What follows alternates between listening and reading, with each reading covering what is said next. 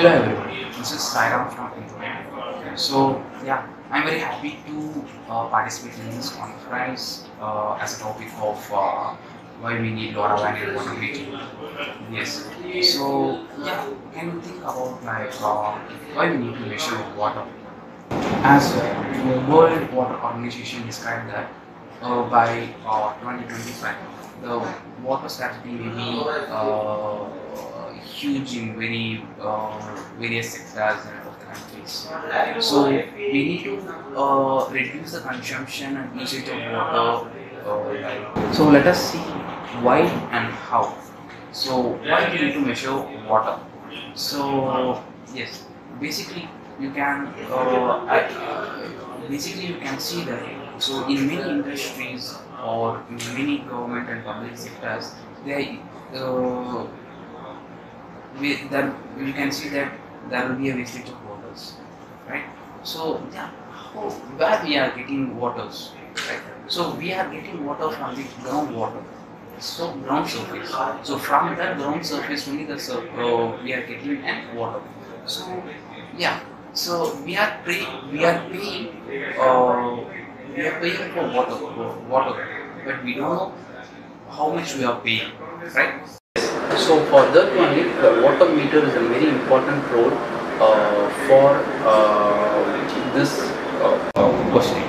So yes, why we need to incorporate water meter with LoRaWAN? Yes, is the what good question for me, I hope. Yes.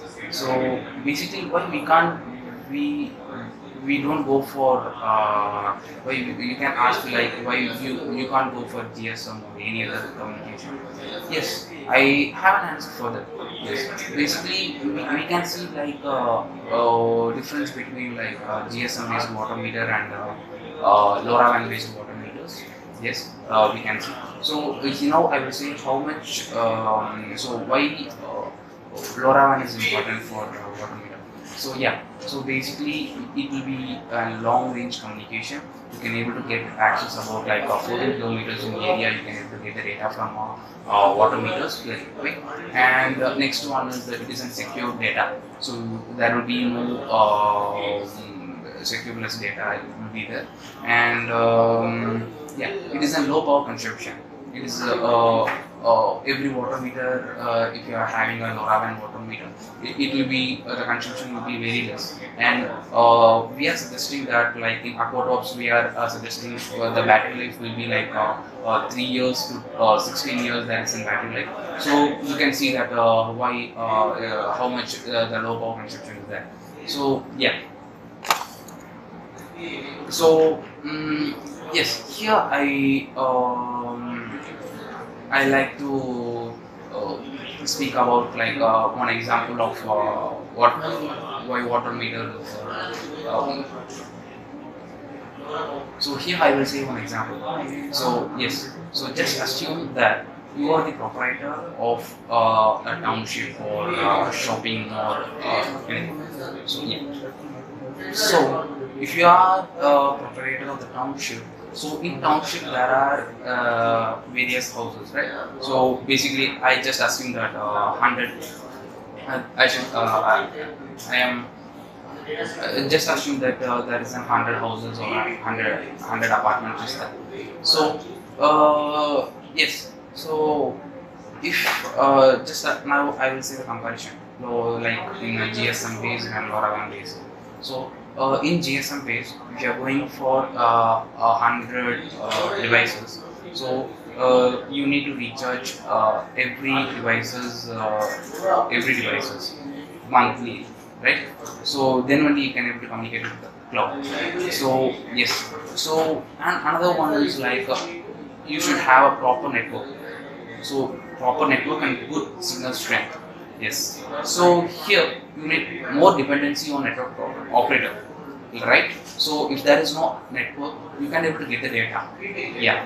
So here, yes. So here I will say about like how much you are spending money for GSM based water meter. Like approximately in India, I have mentioned the price like 249 per month. So internet data package is 249 per month. and just calculated for 12 months, and I have put a quoted price. And maintenance charges here they are having 900 rupees per month, and I just quoted the rates. So approximately you have 13 lakhs or 14 lakhs for year if you are having GSM based water meter. So, and next, how LoRaWAN is how LoRaWAN helps you, and how LoRaWAN save your cost. So before that, I will say how LoRaWAN architecture works. So basically, if you are having 100 water meters, right? So you are having 100 water meters. So that water meter doesn't need any internet connectivity for the water meters. So basically, how it works in the sense that 100 water meters will communicate to one gateway.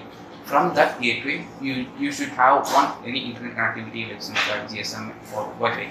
So that water meter will communicate to RF around 10 kilometers in the range. So from that gateway, we are providing, we are fetching the data to a network server.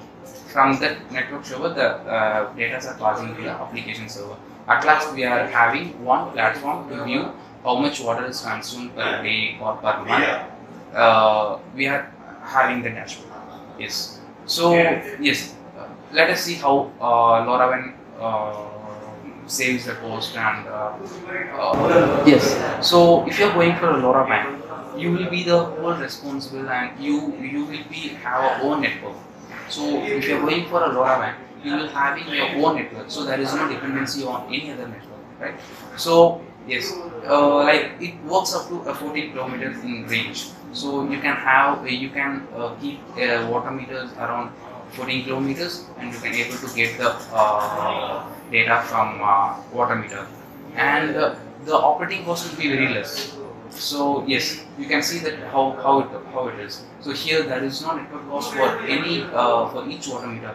You have only cost in gateway. You need to provide only one internet connection for the water meter. So then only from the gateway we are pushing it to the cloud, and we are getting the data. Yes. So it basically full and full wireless water meter. There is no wires to be there. And here I quoted the cost for LoRaWAN water meter. So for 100 water meters or for 1000 water meters, we are using only one SIM card, and we are getting the data. Yes. So the server cost we are quoted like 365 rupees per devices per device. Yes. So this is the price. So at last, just compare the price of, from GSM based water meter and LoRaWAN based water meter. So basically here the LoRaWAN costs around only 34,000 per year. So just see about how you are saving the cost of by using LoRaWAN. So yeah, so this is the overall thing, and here I am mentioning here I am happy to share our products we are this is an aqua drops, and we have multiples of water meters from the size varies from DN15 to DN400.